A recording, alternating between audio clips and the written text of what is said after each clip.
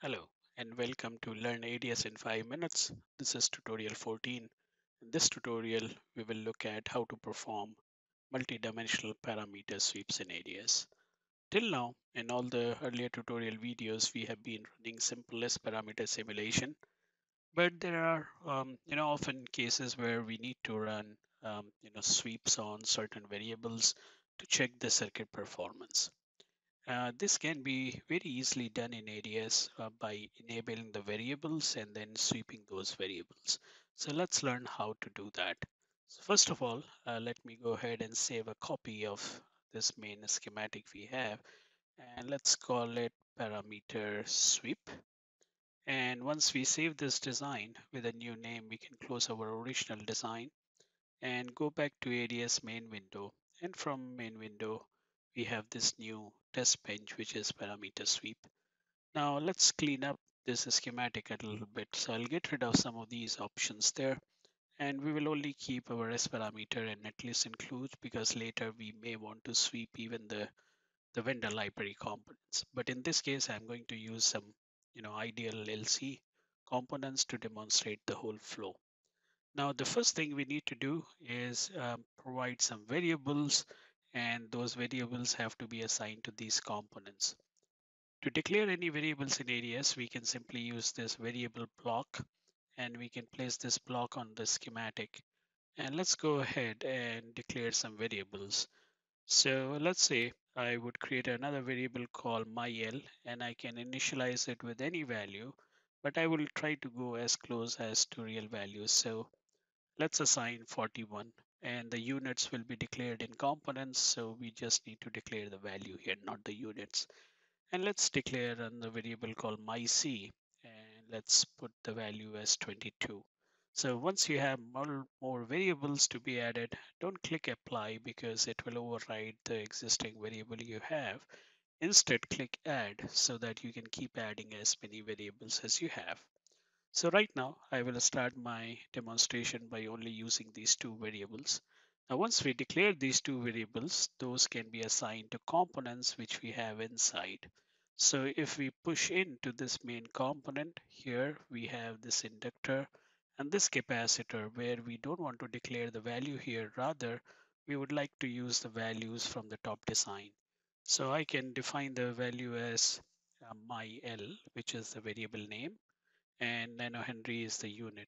Notice ADS is case sensitive, so we have to be typing in the exact syntax as we have used in our variable definition.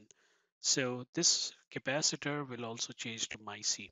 And this way you can keep assigning the variable names wherever you need for whatever components you need. So once we have done that, assignment, now we are ready to perform a sweep. So by default, ADS, any simulator will allow you to do one sweep. So currently, if you look at the x-axis is frequency, that means that's our sweep variable. However, we want to do sweep over various inductance or capacitance value. To declare a parameter sweep, we can go to any of the simulation option here. So let's go to S parameter library template. And in S parameter library palette, we do have a component here called parameter sweep that can be placed on a schematic. And now we can double click and define a parameter to sweep. So let's say I will declare my first variable to be myl. Starting value would be 10 and going to 100 and in a step of 5. So that means we are going to sweep 19 values for that inductor from 10 to 100 in a step of 5. Now, when we are sweeping these values, we need to link it to a particular simulator. So right now in our design, we have SP1 as our simulator. So we will use SP1 here. And as simple as that. So now once we do this, we go ahead and run our simulation and the parameter sweep will be performed. And if we insert a new graph and select, for example, S21 to be plotted in dB, now we see family of curves, not a simple curve. So this way, we are able to do parameter sweeps and look at the frequency response if inductor value changes from 10 to 100. Now, if we have more variables to sweep, we can create nested loop. And in that case, let me Control C and Control V to copy and paste this parameter sweep. And now we can declare this variable name to be myc. And now to create nested loop, we need to link each other. So SP1 is linked to sweep 1.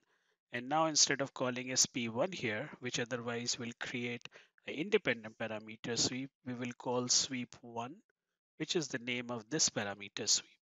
And now for this capacitor, I would like to sweep the value from 5 to 50 in a step of, let's say 5.